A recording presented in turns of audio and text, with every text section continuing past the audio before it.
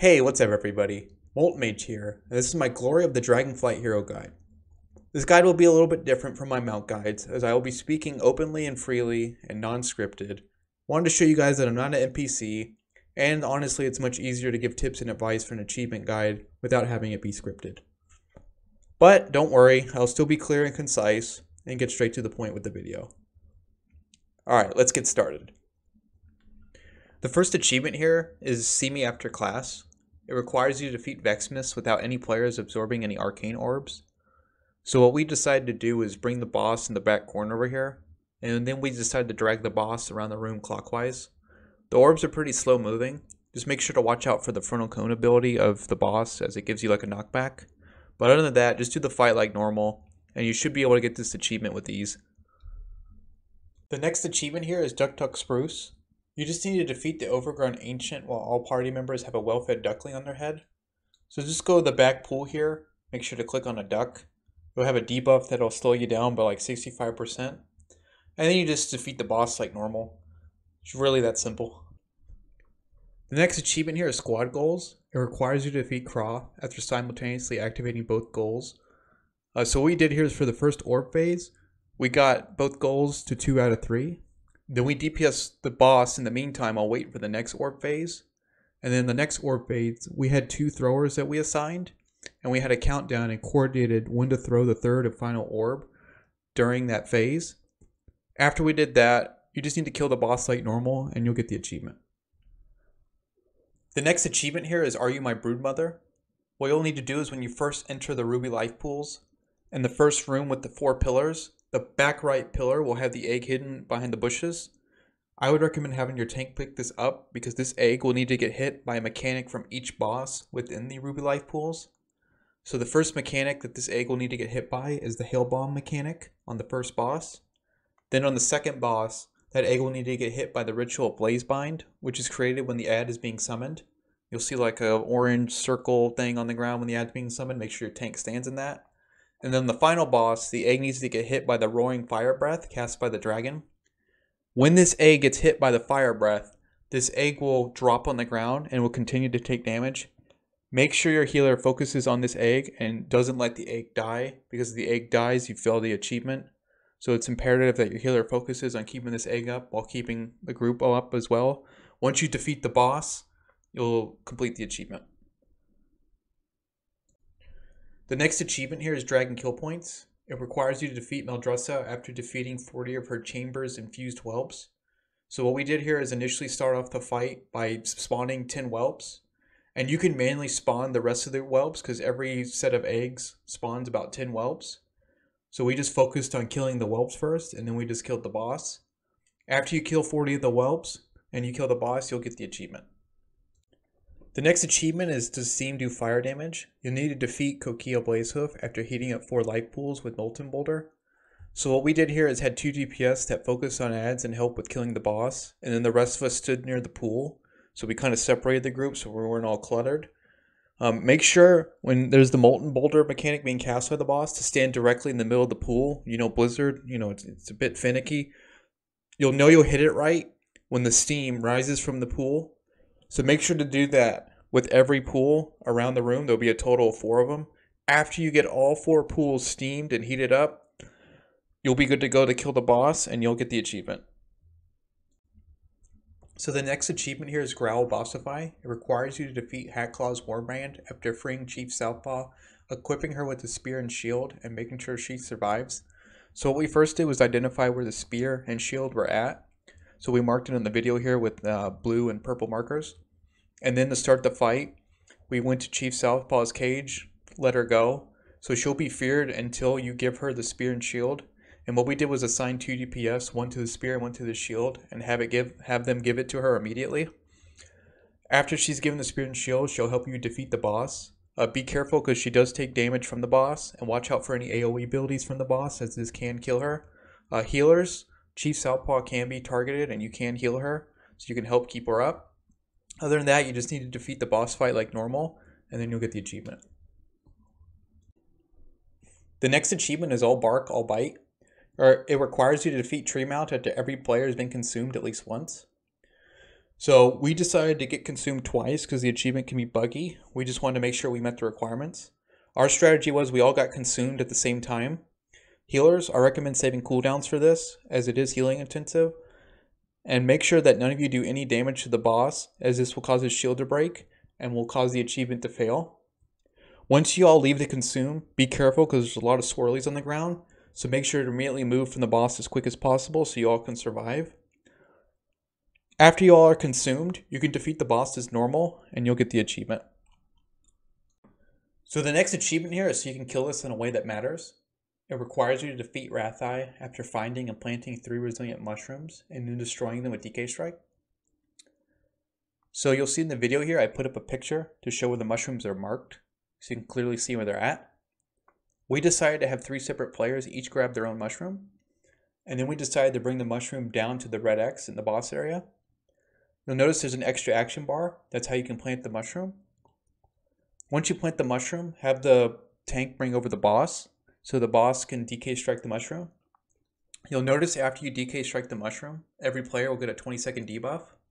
So I recommend not doing all 3 mushrooms at the same time and doing each mushroom individually after the debuff drops off. After you kill all 3 mushrooms with the DK strike, you'll be able to kill the boss and get the achievement. The next achievement here is what are the chances? It requires you to defeat Raging Tempest after striking a single player with 5 lightning strikes simultaneously and defeating a storm elemental. So what we did here is we had everyone kind of stack around the tank. We waited for the tank to get struck by the lightning strike at least 5 times. Once the tank got struck 5 times, there was an ad that spawned. You just need to defeat the ad, and then you can kill the boss, and then you're done with the achievement. The next achievement here is the Weapons of the Maruukai. It requires you to defeat Tira and Maruukai while holding the Spear of Toli, War Axe of Burke, and the Bow of Sartag. So around the boss arena, there'll be 3 different caves. You'll have to have 3 separate players each grab a weapon.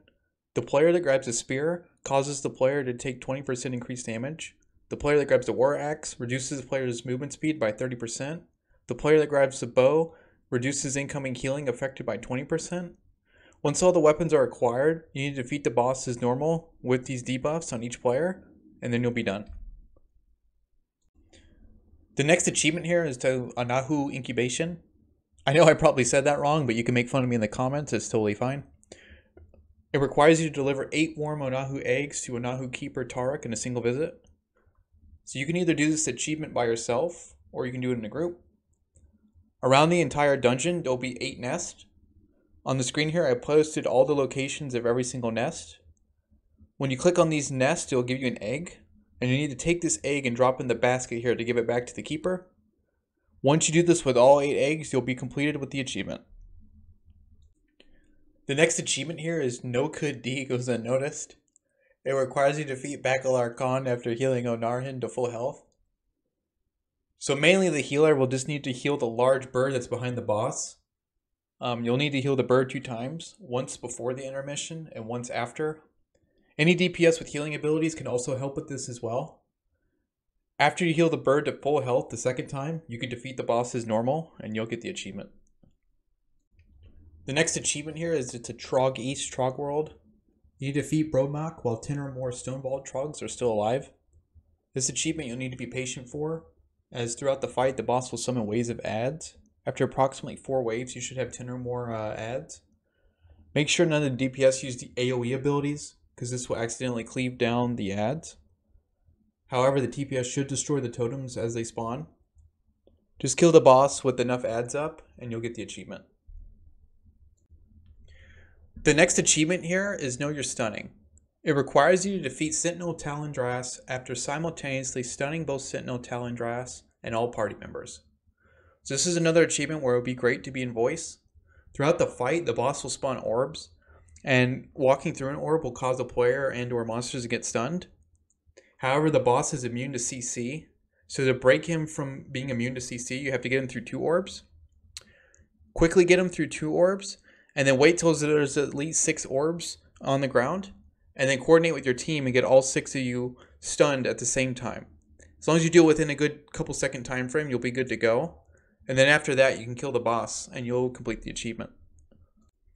So the next achievement here is like Sands through the Hourglass. It requires you to defeat Lord Delios after catching 20 Eternity Orbs. So if you want, you can make this a little easier and tank the boss near the wall because there'll be an inevitable knockback. But to catch these Eternity Orbs, they come down really slowly and you just need to stand on the swirly underneath them. Make sure to catch 20 of them.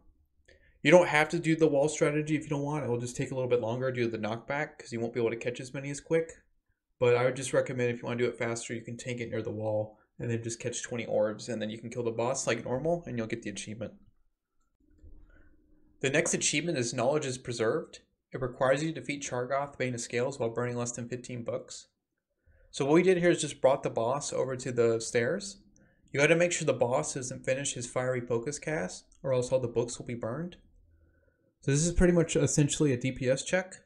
I would recommend bringing a class that has Lust and just burning down the boss as fast as possible. In the event that your DPS isn't strong enough, you can use the grounding chairs mechanic to trip up Chargoth and stun him, thus preventing him from finishing his fiery focus cast. But if your DPS is really strong and you get him down quickly, you'll complete this achievement easily. The next achievement is Ready for Raiding VII. It requires you to defeat Forge Master Gorak without being struck by Forge Storm, Forge Fire, Blazing Eruptions, another player's Blazing Aegis, or the final slam of Heated Swings. So this is a personal achievement. You just basically need to dodge every avoidable mechanic for the entire duration of the fight. Once you kill him, you'll complete the achievement, barring that you avoided all the avoidable mechanics. Next is Liquid Hot Magma, which requires you to defeat Magmatus after it has been mutated with Draconic Tinctures. So when you enter the boss's room, you'll notice there'll be a table over to the right. Every player needs to grab onto a tincture and then use the extra action button and throw it onto the boss before the encounter starts. Make sure the boss has 5 stacks of Magma Tentacle buff, and then you'll be able to defeat the boss like normal. Essentially what this does is just buff all his mechanics that you need to dodge, and once you kill him, you'll get the achievement. The next achievement here is You Must Be Made of Hide. It requires you to defeat the last boss, Umberskull, without being hit by a polymorph trap or triggering a shriek. So when you're going through the dungeon, you'll notice the whelps all throughout the dungeon. Just make sure to avoid them at all costs. In the event that one of you steps in the circle and the whelps are starting to cast Shriek, you can stun or CC them and then kill them to prevent them from casting Shriek. And then after the first boss, you'll have to look out for runes on the ground. If anyone is in them, they'll be polymorphed. So just make sure to avoid them and then go through the entire dungeon without casting Shriek or getting hit by a polymorph trap, and you'll be good to go. The next achievement here is I See What You Did There. It requires you to defeat Talash Greywing after using Icy Devastator 12 times on an ice crystal to create a very icy crystal. Before you engage the boss, make note of where the blue floating crystal is. Once located, you can place a marker if it makes it easier to spot, but you'll want every player to bait an Icy Devastator on top of it. Each channel of Icy Devastator has 4 ticks, and this is why you want to be on top of the crystal before the cast goes out. If you manage to get all 4 ticks, you can finish this achievement in 3 casts of Icy Devastator. It is important to not cover the ground in ice with the Frost Bomb mechanic, so it is recommended that players bait this away from the crystal. However, the damage is not too terrible depending on your group's gear level. The most important thing to remember is getting all 4 ticks of Icy Devastator on the crystal. Once the crystal has 12 stacks, you can defeat the boss as normal and you'll get the achievement. The next achievement here is the Crack Crystal. It requires you to defeat Umberskull after smashing Shimmering Geodes with Dragon Strike and destroying 9 Geode chunks. So you'll notice around the boss's room there's very bright purple Geodes. The tank will just need to position the boss in front of these, allowing them to be struck with Dragon Strike. And once they're struck, they'll be broken up into 3 different chunks. DPS these down and then rinse and repeat 2 times. And then once you eliminate all 9 Geodes, you'll be able to defeat the boss as normal and get the achievement. The next achievement here is Toxicity Strike Team. It requires you to defeat the Toxic Swogmother after purging the water intakes. So after you kill the first boss, there will be a pathway towards the left. You'll just need to eliminate a few mobs and then go to the intake reservoir room. And then once inside at the bottom of the water, you'll notice there'll be a machine with a button. Press the button and this will spawn the Toxic Swogmother and you'll defeat her and then you'll be good for the achievement. For the sake of clarity, I'm going to show you the exact route of how to get to this button and summon the Swogmother so you aren't spending a bunch of time like we did trying to find this button.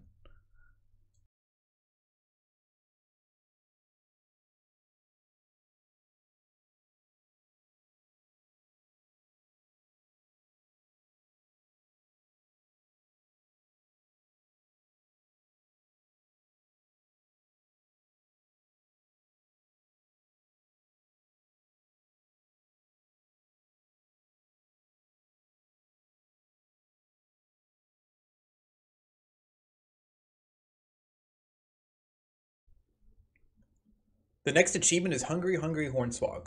It requires you to defeat the Gulping Goliath after forcing it to become hangry and to devour 10 curious smoglets. So for this achievement here, I recommend bringing classes that have long-lasting AoE CC abilities. Throughout the encounter, the boss will cast Overpowering Croak, causing cave-ins that spawn swoglets. You'll need at least 2 waves of these. You should have your group stack up with the exception of the tank. And as the swoglets come in, make sure to CC them with the long-lasting AoE CC abilities. Make sure during the first gulp that the boss doesn't consume any of the first set of swoglets. Once you gather 2 sets of swoglets and they're CC'd, have the boss get hangry, and then have the tank bring over the boss to those swoglets. Allow him to gulp down all 10 of the swoglets. Once he gulps them all down, you can defeat the boss as normal and get the achievement. The final achievement of this guide is Go With The Flow. It requires you to defeat the Primal Tsunami after slaying 3 flow control units. So you just start off this boss fight like normal, and then when you get to the intermission phase and everyone gets knocked back into their different corridors, instead of running straight back to the boss like you normally would, turn around and at the end of the corridor there will be an ad. Make sure you defeat the ad and everyone in the group does it in their corridor. After you do this, run back towards the boss. The boss will be slightly more empowered since it took you longer to get back to the boss. However, it won't be much of an issue. Then you just need to defeat the boss as normal, and you'll be completed with the Glory of the Dragonflight Hero achievement and have your mount. And that is it for this video. I wanted to take a little risk here and do my achievement guide in a different way than I do my mount guides. I plan to keep my mount guides the same, but I figured with the achievement guides, the achievements would be more nuanced and it'd be a better way to give the tips and tricks and just explain each achievement individually. If you guys found any value in this video, I really appreciate it if you gave it a thumbs up, commented, shared it as well. This will all help the channel grow and give the video more views. I also like to stream on Twitch. I'll stream a lot of WoW content. I'll do small indie games. I'll do horror games. And I'll do a variety of other content as well. My community and I love to laugh and have a great time together. And we love you all to join us. My Twitch is on the screen above. And again, I just want to give out my gratitude and appreciation for all the support you all have given me. To make it this far and to get this many subscribers after a couple years is pretty awesome. And I hope to continue to grow and help more people. And I'm just really grateful and thankful for all the support and growth that y'all have given me. And I hope you all really enjoyed this video.